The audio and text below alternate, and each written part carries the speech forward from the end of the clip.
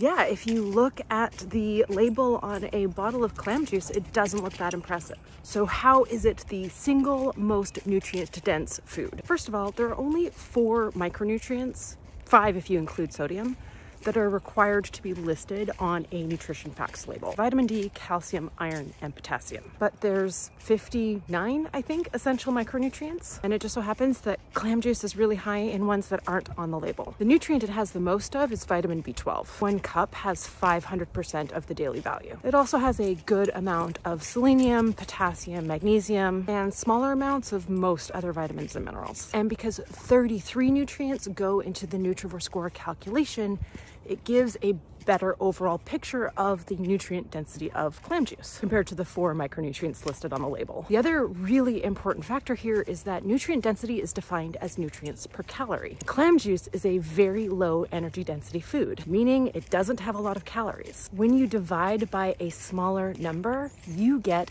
a bigger number. So low energy density foods don't have to have as much nutrition to have high nutrients per calorie. And it's why I recommend using the Nutrivore score only to compare foods that are interchangeable on your plate. In this case, you might compare clam juice to bone broth, which depending on the type of broth has Nutrivore scores in the few hundreds, compared to over 14,000 for clam juice. Or you might compare an apple to a strawberry, broccoli to green beans, chicken to liver. While it's interesting to say that kale and liver have very similar amounts of nutrients per calorie, they have nearly the same Nutrivore score, liver has a lot more nutrients per serving. It's a much higher energy density food than kale.